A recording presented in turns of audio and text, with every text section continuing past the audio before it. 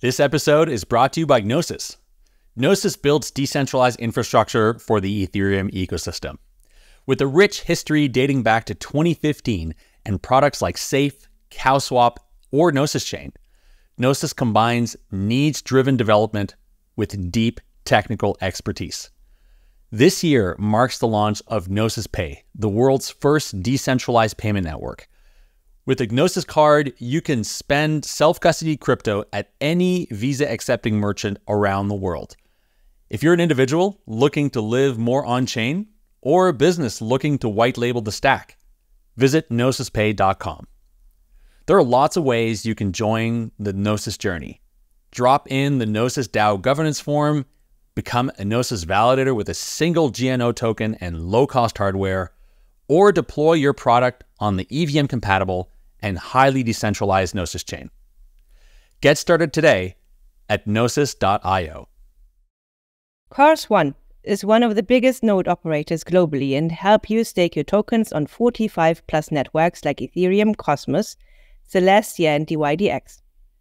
More than 100,000 delegators stake with Chorus1, including institutions like BitGo and Ledger. Staking with Chorus1 not only gets you the highest yields, but also the most robust security practices and infrastructure that are usually exclusive for institutions. You can stake directly to Chorus1's public node from your wallet, set up a white label node, or use the recently launched product, Opus, to stake up to 8,000 ETH in a single transaction. You can even offer high-yield staking to your own customers using their API. Your assets always remain in your custody, so you can have complete peace of mind. Start staking today at chorus.one. Welcome to Epicenter, the show which talks about the technologies, projects, and people driving decentralization and the blockchain revolution. I'm Sebastian Couture, and I'm here with Brian Crane. Today, we're speaking with Gil Binder and Yair Cleper, co-founders and respectively CTO and CEO at Lava Network. Lava is an innovative project that aims to decentralize data provisioning for blockchains. I like to call it Uber for blockchain data. And so we're going to be diving deep into Lava today and understanding how it works, the different participants of the network, and what it means for decentralized application development. Hey guys, thanks for joining. Hey, how are you? Super exciting to be here. I'm trying to think when was my last podcast with Gil. I can't remember. Pleasure to be here. Great to be here, guys. Cool. Yeah, thanks so much for joining us. Can you guys just walk us through, what is the high-level vision of Lava? What is the problem that you're trying to solve? Yeah, definitely. I think, every great solution that started in the world in general, especially in blockchain, had some thesis behind that. And we jumped into Lava about 2.5 years ago, almost 3 years. He was developing MEV, NFT, sniping, and he dragged me in to jump into the rabbit hole. And we explored the gap that there is about the RPC service that basically was rubbish and super unreliable. So we thought that the most of the Web3 is the core data, that at the end of the day, there are a few infrastructure providers there. So this is how Lava began. It began exactly how Seb mentioned before as the Uber for nodes. So building a resilient, scalable, and decentralized RPC network that every developer can plug into and get service. Today, you can get this service from more under the 300 providers, and it's super reliable and super scalable. But that was 2 years ago. And we see that there was maybe a handful of different chains back then. And since then, the Web3 evolved. We've seen many different shaping events, kind of the Luna crash, and today we have Bitcoin ETFs. We didn't think about that 2 years ago. So it meant to us that the problems that back then developer had, today they are much more bigger. It's not only in the larger scale, but today they spread across of hundreds of different blockchains. So obviously the key innovation here that enabled that is what we call the modular blockchain. And modular blockchains were very interesting to me back then. 2 years ago, I think Mustafa mentioned that in his white paper, Lazy Ledger. It called it pluggable, maybe a less sexy name. But today, everyone talk about modularity, right? Chain abstraction. And obviously, the main thesis for now is building hundreds and thousands of blockchain. And this is what modularity will create over the very near future. And we've seen that there are three main layers for modular blockchain. You have the execution layer, you have the data availability and consensus layer, and you have the settlement layer. But as we see more and more blockchain, while Celestia, for example, made it 100x time easier to roll up one, we think that there is a convergence in which every rollup, every L1, every layer that's going to come up, every blockchain that's going to come up will need. And this is the data access layer. It started with RPC and indexing. If for those here who doesn't know what's RPC, it's basically communication protocol in order to query data. Every time you open the MetaMask wallet, making a transaction, basically it's an RPC request. If you check the account balance, so MetaMask is querying the blockchain for that. And today, in order to scale dApps over blockchain, they need to get access to data, right? But what's the point?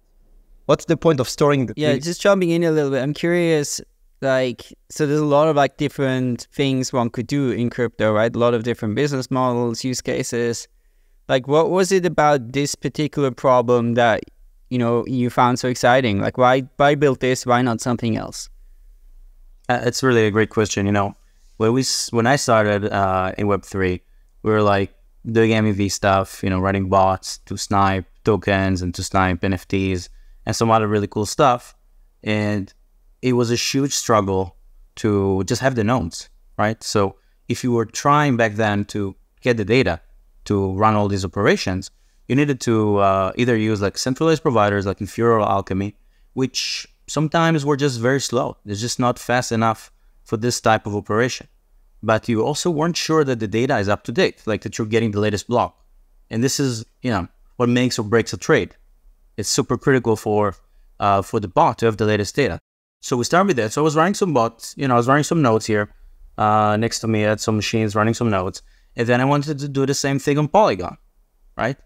So I was okay, now I need to run Heimdall and, I need to run War. I need to run more and more nodes. And then I want to do it on Avalanche. And it just became such a struggle. And I realized, this is not scalable. There's no way that I can keep, writing and running all these services myself in a way that's scalable and performant. And I think this is one of the core problems in Web3, if you take it out into the bigger picture, in which is just fragmentation. Every single blockchain, every rollup, they have their own concepts, they have their own data access, and this creates this huge user experience problem for everybody. If it's let's say you want to trade on a wallet, or you're getting an airdrop from somebody, you have to get another wallet. You have to figure out what gas token is being used. And I think this connects with their longer vision. Yes, you have Celestia, you have Dimension, and then I think one of the key unlocks is having Lava on top of that. And then making everything connect, all of those chains, they need access to the data. They're useless without it. All these rollups on Eigenlayer, on Ethereum. And this is what we do, right? We're building this permissionless network that lets anyone join, give service to any of these blockchains in a very easy way. So I think the long-term vision is making all Web3 a one or two or three, but top three super usable experiences. With RPC, today, right, you described, I think, the problem well, right? Okay, you want to do something on one chain, and then you need this node, and now another chain, you need another node, and of course this, a lot of projects, applications are struggling with this, and so they, how, pre-Lava, right? If you ignore Lava, how are people or I mean, my understanding is, right, they mostly use centralized providers like, Alchemy, QuickNodes, ChainStack, maybe Infura, things like that. How would you rate the quality of those products? Like, what's sort of the weaknesses and problems with the centralized RPC providers? So I think some of them provide amazing service. I think they optimized the service very well. For example, Alchemy on Ethereum is really good. QuickNode is really good service. Infura is a pretty decent service as well.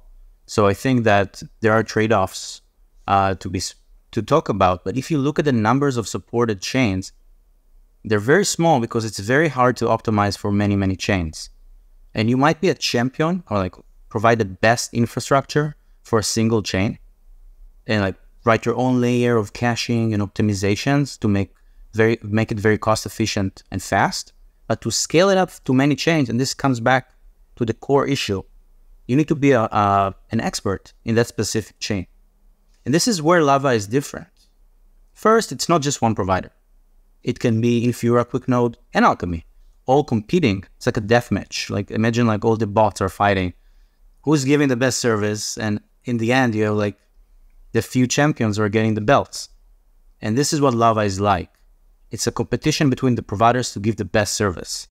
So on every single chain, you have this competition. And whoever comes up with the brightest, most unique, most novel way to optimize wins. And that translates to really good user experience for the user and the most rewards for that provider. So it kind of makes sense. Okay, yeah, thanks so much, Gil. That was very helpful. So basically, you feel like one of the main value propositions is that the centralized RPC providers, they can only cover sort of a limited amount of networks, and they're going to have a hard time scaling that up. Maybe especially if you see like a big increase in the number of chains. And then with Lava, you can have a sort of uniform developer experience, uniform way to integrate RPCs across, like all the different chains. And because then you can have different providers basically sort of together providing that service and some focusing on different chains. So it'll, of course, be way easier to scale to support a much larger number of chains. Exactly. Lava is like a distribution channel for these providers. Think about it that way. They can write the best code, run the best operation and infrastructure, and then they compete on this battleground, and in the end, they get all the users, the best ones. So they're able to iterate, they're able to innovate, they're able to build the best data access, capabilities, and then they can win and get more rewards. And this is real time. So over time, they can get better or get worse versus their opponents. I guess the big question that comes up for me here, and I think that maybe ties sort of in the next topic, if you actually want to go a bit deeper in here, is I guess one of the, I understand the downside of the centralized RPC providers, but of course the upside is there's like a company and I can sign an SLA and they're going to have a support thing and I get to call them up and I can probably expect a pretty consistent level of service. Whereas here, if you have like all kinds of different operators for different chains, different, maybe big companies, small companies, how does that work in terms of the quality of service being provided? It's a really good question, right? So I'll just say quality of service is like at the core of what we've built at Lava. We spent so much time and energy and effort into ensuring that the quality of service is top-notch. And I think it really is on Lava, and I think it's only going to get better. I think it's going to crush everybody else. Just because we designed it from the ground up in such a way that the users are actually the ones rating the provider based on their experience. But I also want to touch on your question about SLAs, signing contracts, because I think these are really, really important. And also support. Support is critical. We speak with, last year, I think we spoke with approximately 1,000 projects, from dApps to chains to ecosystems, and getting their feedback on, what do they need?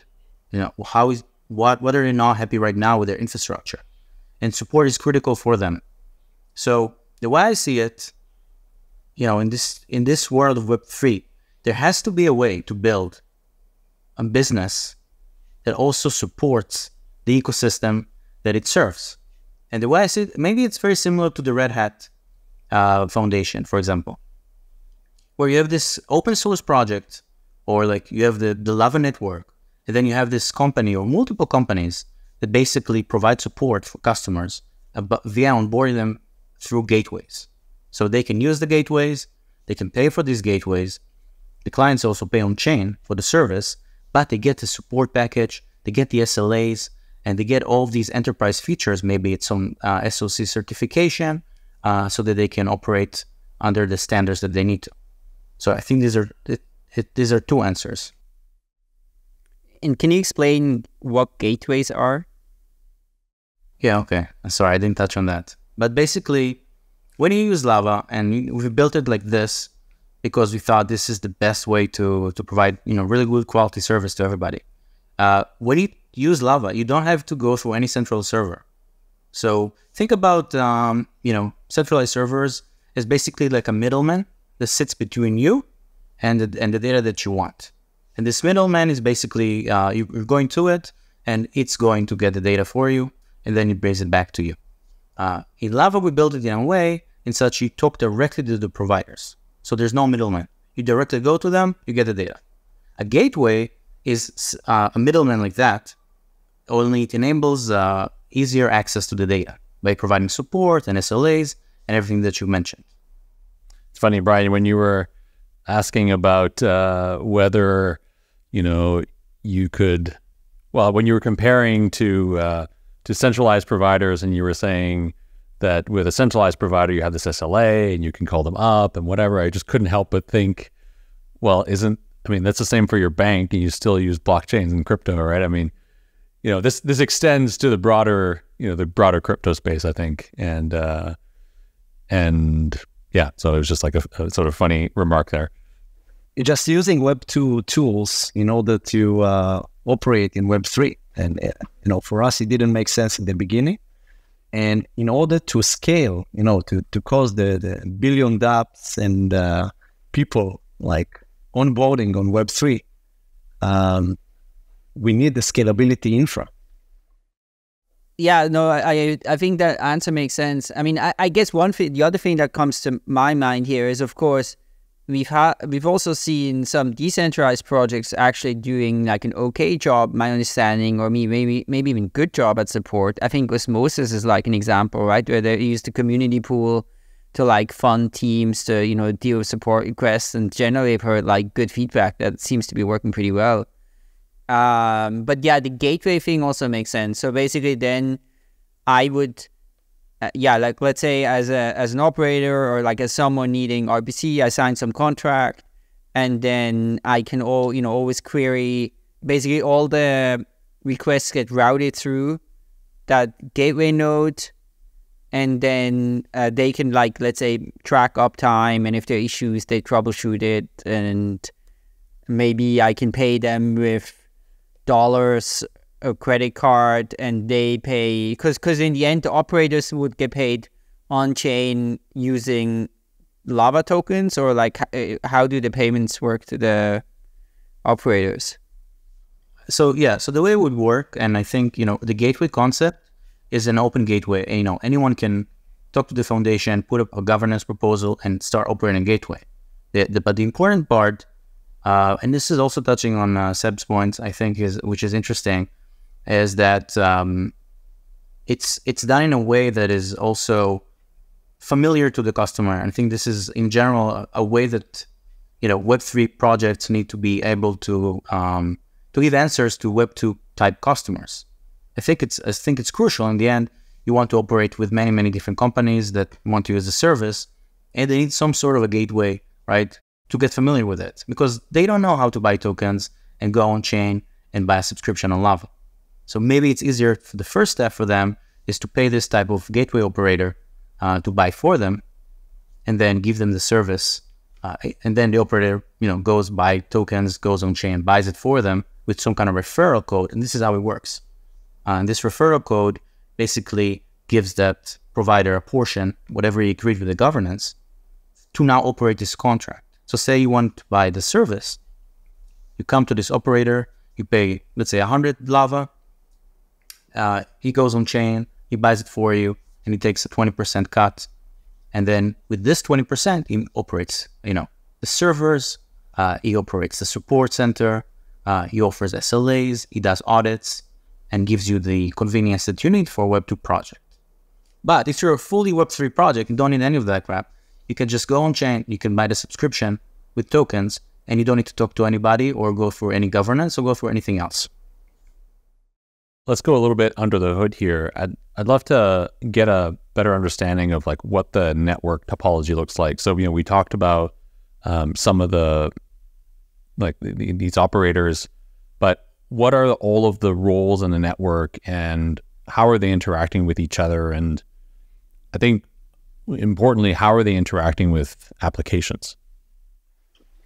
So I think one of the, the core principles that guided us when thinking about Lava, and by the way, we are Lava protocol, so the core contributors to the Lava network, was to keep it simple, right? We have three different main actors on the chain. We have the dApps buying on-chain subscription. We have the provider staking Lava in order to participate, and we have the validators that keeping the service running. And down into that, we see that node providers serving data modules that call specs, and those specs are being defined by the champions that Gil mentioned before. Champion can be anyone from any chain, whether it's a small upcoming rollup or it's a used existing chain. It doesn't matter. But just coming up with the governance proposal in order to define this spec actually is creating this unique spec that the dApps can afterward use. So these dApps in consumer, they using this data and they being paired with the off-chain peer-to-peer communication protocol directly to the provider themselves. So imagine that from the browser, you can get a list of top providers and receive service. When Gil mentioned before, we were speaking with more than thousands of projects this year. They constantly refer back and told us about the problems that they're having. They're using centralized provider, and usually not once. But then they need to come up with node balancing, with disaster recovery, with all of these different things that as a small dApp, they don't need to do. So Lava taking this burden away from them and implementing that and give them 99.999 availability of the service. After the service has been done, the dApp signing the transaction and sending back all the different parameters about the service. So availability, the reliability of the service, the accuracy. And this is being used for the score to score, again, the provider for them to get more and more service. That's in general the different actors on the chain. So just one thing, think about the blockchain like a restaurant, and think about specs as like the menu at the restaurant, right? So the menu of the restaurant tells the people who come to eat, this is what you can have. You can have this type of salad or this type of soup or entree, and this is what specs are. So for every chain, you have these different menus, right? And the way we see it is that, any chain that is launching an OP stack, like Blast or any other ones, or any chain that is launching on Dimension, for example, any rollup that is launching on Dimension or Arbiter, they can immediately, this is the vision, as part of the launch, propose this spec on chain, this menu. That immediately you have all these, hundreds of providers who this is their job, this is their bread and butter. They come in and they're like, we're going to run nodes for this. We think this is going to, give us a lot of rewards. They go ahead and run nodes. Then you have this amazing network of node operators giving all these customers the best service. One thing that, always happens, and we see it every single time, I think everybody's going to agree with me, as soon as there's like an airdrop or there's like a testnet being launched that people start, farming or playing with, the first thing that happens is the RPC crashes and collapses. We see it every single time. So this is where like Lava can completely shine and take over all this usage and scale really easily. So I want to talk a bit more about this spec concept. So a spec is a document or specification that a chain or project will put forth, and then it specifies, as a specification does, what data to provide. Does it also specify like how to, in the case of an indexer, for example, let's say we need to fetch like some time-weighted average price of like some price, or like some complex data feed that requires some complex calculations about like pricing data that is found on chain. Does the spec also specify how to arrive at that result so that it can be displayed in the application in the front end?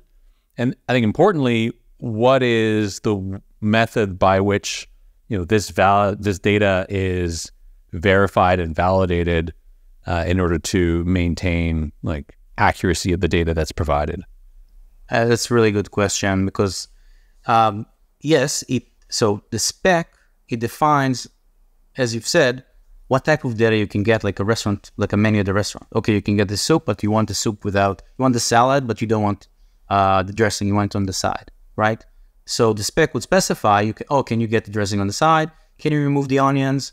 I'm going to have a steak. You're going to have a steak, okay. If you don't mind. Yeah. So what's your, how would you like it cooked? Medium well? So this is what the spec specifies, right? It does not specify, it does not go into the kitchen and tells the chef, oh, make it like this, or make it like that, right? This is something the spec does not do. This is the burden of the developers that are building the chain. So they're building the way to actually go and get the steak, go make the steak, where to get it from what supplier. What it does do with the menu, it does tell you what the steak is, right? Is this a Wagyu A5, or are you getting some, something, low rate? So this does define the quality, right? So these are, I hope it explains it well. I think it's a really cool concept. So I'm curious. So I mean, in the case of RPC, then that maybe is like slightly less relevant, I imagine, no? Because like you have like a chain has this like RPC spec, or like maybe, but it's like, it's basically like RPC node for like a particular chain is, I imagine, going to be pretty uniform. But I guess I wonder, is that where the sort of API concept comes in as well, where someone can make a spec for something like that you cannot get from a normal RPC node? And yeah, maybe can you talk a little bit about sort of beyond RPCs, and especially like how Lava can be used to provide APIs? Yeah, so first, it's not uniform at all. Brian, it's completely, every single Cosmos chain, for example, has like a different variations and add-ons, and every one of them has a different versions of Cosmos SDK. Okay, so every version has a different spec. So it's super fragmented. This is why RPC is difficult. That's why it's tough to get right. This is why we've built it in such a modular way. The second thing that is important before I get to API is that the spec also allows you to specify validations, which is like, how many blocks are you expected to get? Because a lot of our customers, they want to get, they want to index the whole blockchain from block 0. For that, you need to store on many chains, 10 terabytes, 20 terabytes, maybe even more in some chains. This is a huge burden. Obviously, not every operator could do that, right?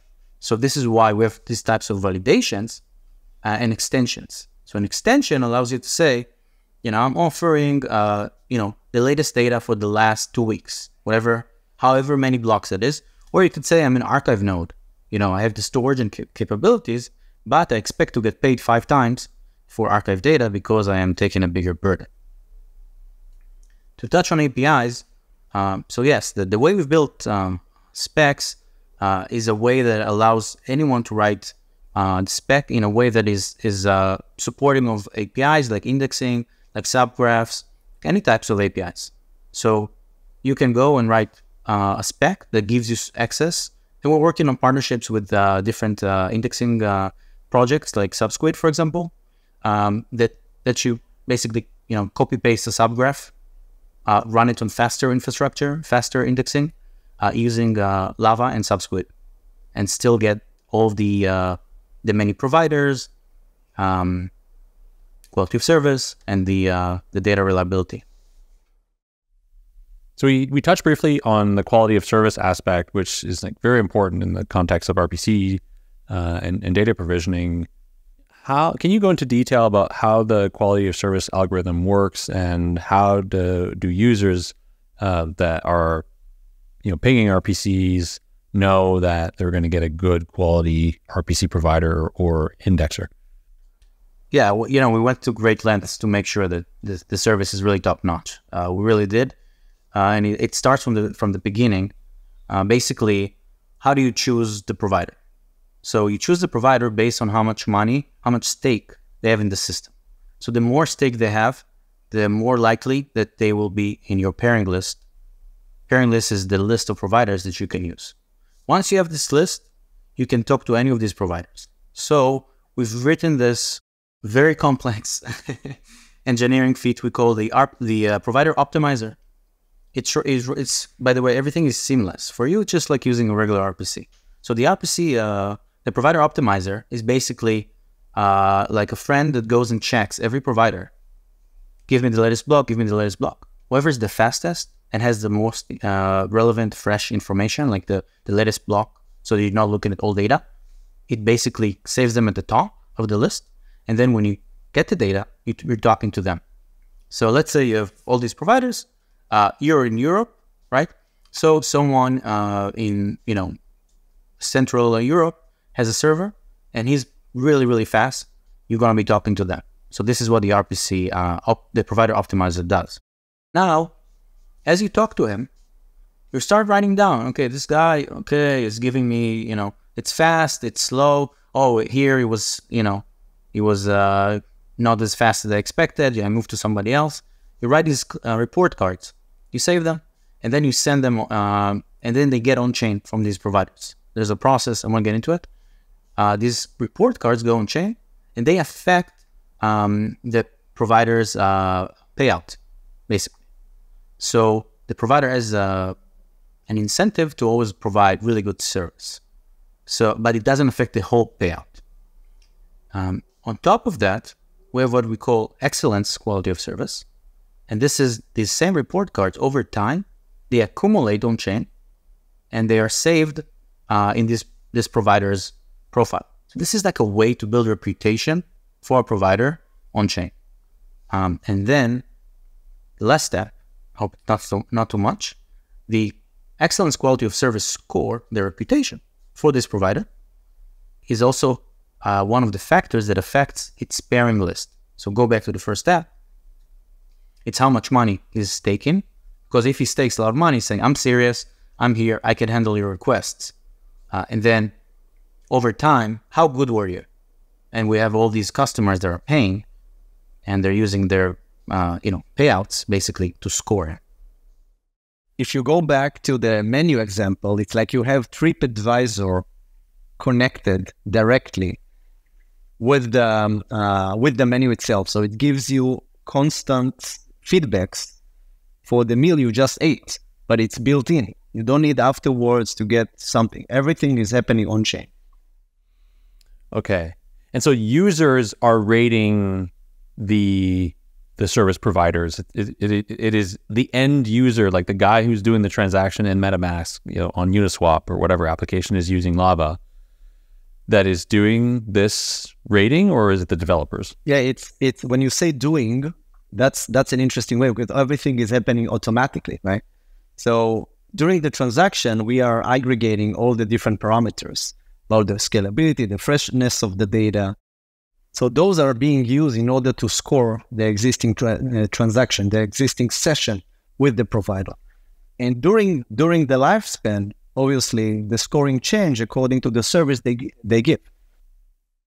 So how does that work if the actual service is provided like peer-to-peer without some node in between, like how do you even have that information? That's really good question. I think it's a bit complex just because of how the protocol is working. And I think, this is where the gateways come in, and this is where the SDK comes in.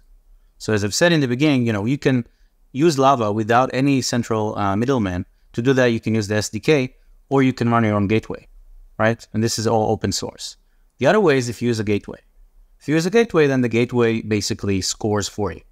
Okay, so this is how it works. Now, the spec that we talked about, which is like one of the core components of Lava, is basically defining the communication between the consumer and the provider. So actually, there's a protocol, there's a network protocol that wraps the actual RPC query with everything we just spoke about. So it's like a channel between the consumer and the provider with everything: the rating, the quality of service, the conflict detection, which we didn't talk about, but it's a way to ensure that the data is accurate as well. Cool. And how does the pricing work here? How is it determined, how much these services cost? At the beginning, we're always giving this answer that, ask us, how come you coming up with this good service? And basically we said we took all the top centralized provider pricing lists, put it into the ChatGPT, came up with a better price. But the thing behind Lava is that is a real economy, right? It's a real market that's going to balance between the supply and demand. So if you start with a certain price, it can go up and down based on the demand. So I can give you an example. If there is a service, an NFT drop that's being given in a place that there are not many supply, obviously the price is going to go up and going to invite more and more providers. Let's say suddenly there is NFT drop and a need in Africa or South Africa or something, and you have only 2 providers there. So obviously the demand upon the drop going to be higher and higher again. And this is how we balancing, the protocol is automatically balancing the supply and demand mechanism. I'll just add that even though we've been running in testnet, we've already signed contracts with ecosystems, and these ecosystems have distributed tens of thousands of dollars to providers. This has already been done, and there's hundreds of thousands more that are going to be signed and distributed in this year. So I think, it's already showing Lava is already showing stability to really support different blockchains. And to touch on the pricing, as Yair said, for ecosystems, today, the way it works is they go to, let's say, one of the big centralized providers and they sign a contract. This contract can be for a whole year, can be for multiple years. And this contract locks them in to a certain price. And one of the complaints we've heard from them is that they don't want to be locked in because sometimes the market is not active. And sometimes the market is really active. So they want to be able to balance the payouts to these node runners based on the demand. And I think it makes complete sense, right? It's like a pay-as-you-go. So it's the most efficient way to pay providers. So this is what we've built in Lava. So these ecosystems like Evmos, like XLR, like Near, and many others that are signing and have signed already, they are able to set their own budget. They're saying, this month or next 3 months, I'm going to put, let's say, 10,000 Lava tokens in the pool, on chain, on the spec, on the menu. And then all the providers know this month you're getting 10,000. So they can decide, is this worth enough? There's 1,000 providers. Does it make sense for me to join? Maybe not. Okay, there's 20 providers. Does it make sense for me to join? Yes, hell yeah. If I'm good, I can get a really good share of the pie. And this is why it's a dynamic market. Interesting. Yeah, so there is this kind of like market equilibrium that you hope to achieve here, depending on like demand and how well networks are being served. Is this something you've already demonstrated with the networks on which you've been working with, like that data providers sort of rearrange and reposition themselves on particular networks when demand is higher and retract when demand is lower? We've been able to demonstrate that using Lava, you're able to give an excellent top-notch service of RPC and attract many providers. But the payout has been constant. In the near future, as we launch mainnet, I believe this is going to change and it's going to be much more dynamic. But it's a process that will happen over time. We are seeing that, and this is already live on testnet, that these rewards, they make sense for providers to run and give really good service. We've received a lot of praise for the different services we're offering to these ecosystems, and we're seeing inbound from other chains that have recently launched testnets and have been struggling. They're reaching out to us asking, can we use the same incentivization model to bring in more providers for our network? So we're definitely seeing it taking off.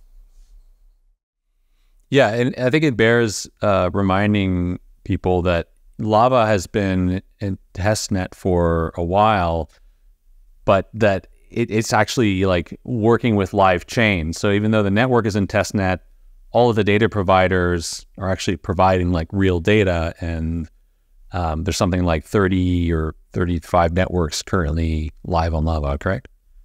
Yeah, it's a production grade system right now, like for 1 year. And I just want to touch upon the previous, what brought us to ecosystem, because Lava started as a decentralized service, and today everyone is talking about decentralized RPC service. But then we got approaches by ecosystem to solve and take away the burden of public RPC. Because public RPC is the first stop of every dev into the ecosystem. So if the ecosystem is able to provide a scalable service, RPC, and then APIs, and solve these, headaches of how do they accessing data for different apps, it goes without saying. So ecosystem came back to us and told us, can Lava actually provide this public RPC? Can you give us insight into the ecosystem? And obviously we jumped into that, and we presented in October, first time, the incentivized public RPC, when the ecosystem put in incentives for different providers to join permissionlessly and get reward for the service they give. And we started doing that in Evmos and afterward in Axelar, and we just announced Near. And all of this distribution of the different rewards being done only in the last few months. So working on 3 different chains. So in the pipeline, we have now from Filecoin, Starknet, Koi, Agoric, and more are coming to Lava. Okay, very cool. One thing I wanted to inquire about as well is relayers. So one of the issues, particularly in Cosmos chains, is that like relayers are not incentivized for their work. Does Lava facilitate the matching of chains and relayers as well, or is that completely outside of the scope? Yeah, I think that we're seeing a lot of discussions around IBC and its fundamental design, and I think IBC has been an incredible protocol that really puts Cosmos lights year ahead of any other ecosystem. But at its core, there's a core issue with payments for relayers, and I think that we will definitely be able to see Lava help with that. Right now, our focus is launching mainnet, bringing the power of the modular unlock that we can do with Lava to chains and rollups, that are built on Eigenlayer, on Ethereum, on Dimension. But for sure, once we're more, we're done with that, we'll definitely be able to help with relayers and try to solve core issues like that in the Cosmos ecosystem as well. So you mentioned modular again. Yair mentioned it earlier. So of course I understand that, for also modular chains, rollups, well, you still need RPC, you still need these things. So I understand how the Lava stack is still relevant in that kind of modular world. But I'm curious, is there more to this, or what do you see as sort of the connection between Lava and modular chains? If you look at Web3, right? If you look at what's happening today, I think that everyone's coming to the same conclusion, right? There's going to be an explosion of chains, but how many chains are going to be like full purpose, not specific purpose, like Ethereum full purpose, you can run anything you want, smart contract, or you have application specific ones on Cosmos or rollups. So I think it's pretty obvious that in the future, we're going to have all these chains, they're going to explode. They're going to be super successful, but how do you weave one path through all of them? It's super difficult. And it sucks. I mean, it sucks today, trying to use all of these chains. It sucks. It's really difficult. Even for, I'm a techie user. I consider myself a power user. It's difficult for me to keep track of all the chains and all of my assets across all of them and to interact with them and bridge tokens and make sure I'm using the right bridge and don't get hacked. Until we solve these core issues, we're not going to have a good system. And one of the things that we're seeing prop up, and I've been thinking about it a lot, is how do you imagine the future of Web3. You have one wallet and it has access to all of the chains and it shows you the assets on all of your chains. And you don't care where your assets are. You don't care if they're, on Cosmos Hub. You don't care if the assets are on Ethereum, on Arbitrum. You don't care where they are. They're just there. And you want to move them somewhere? No problem. You don't need to think about, wait, do I have Osmo token to perform the trade, to move the tokens? Or do I have this token or that token? Or start thinking about the gas. So I think the future of Web3 is some kind of system that allows, for full chain abstraction. So you don't even think, you don't know what a bridge is, you don't know what gas is. This is the only way to reach mass adoption, which I think is the goal of what we're doing. And when we were thinking about Lava, we're thinking about modularity. We're thinking, how can Lava be one of these core key unlocks in this stack? And we see that, there's RPC. We can talk about RPC all day, but it's really, really boring. But you have to do it really well. But then you have to be able to launch it really fast for all of these chains. But what if you could, on top of the RPC and on top of the APIs, use this now network that has basically stakes from every single ecosystem, and all these providers are now staked to verify that the data is correct on Lava. What if you're able to use that to build some chain abstraction that enables you to, more freely move assets around, access all the different blockchains without even knowing, and still trusting that the data is correct, still have everything decentralized. So this is what we're trying to think of the grander vision of chain abstraction and how Lava fits in and unlocks this. If I add on top of that, what you said before, when describing, doesn't matter if you take the monolithic path thesis, right? The modular blockchain, or if you go to the rollup centric, all of them need the data access layer. If you give devs the right tools to build the infrastructure, if you take the burden away from them, from whatever they're building, this will scale the industry. And Seb, you mentioned before the banks, right? So if there is two providers that you go for them for the data and two of them is down, how are you going to get access to your MetaMask? How you can promise your users as a wallet that they can make transactions? All of that, we believe, with this modular layer, it's something that Lava is able to save. And we call it build whatever, wherever. Build whatever you build it, whatever you want, whatever dApps, not focusing on the infra. And wherever is in the multi-chain. So can you guys talk about Magma? Yes, of course. Magma is a super exciting confidential project that's not anymore. Gonna sorry, but it's not live, right?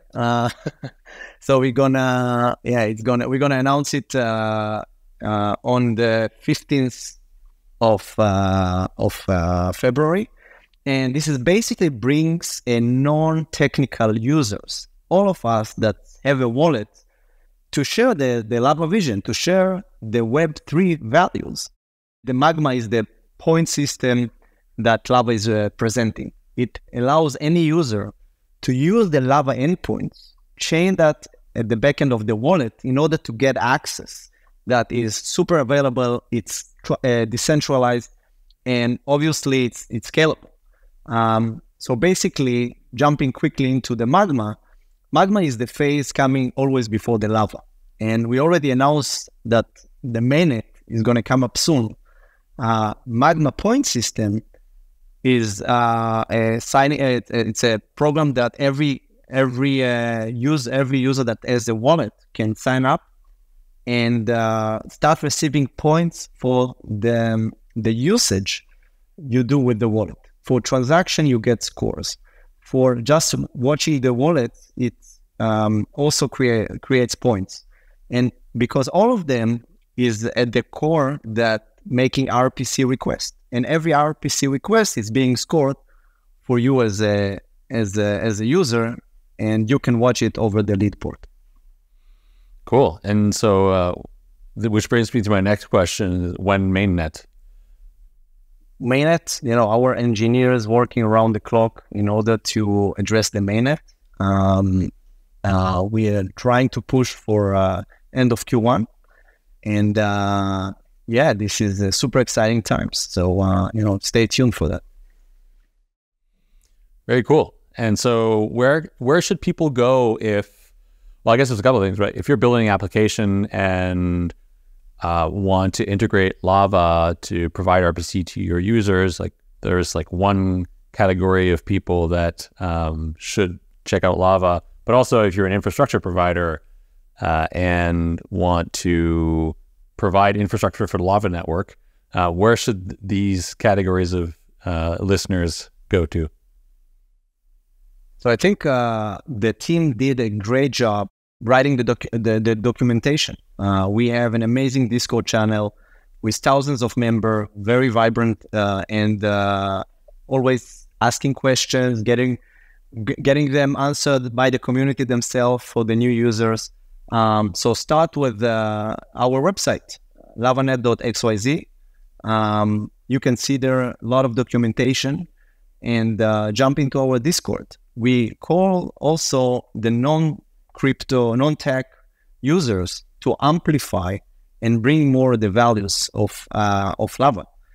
In the upcoming months, the foundation will reach out and present different programs, and we all start tomorrow or the 15th of February with the Magma program.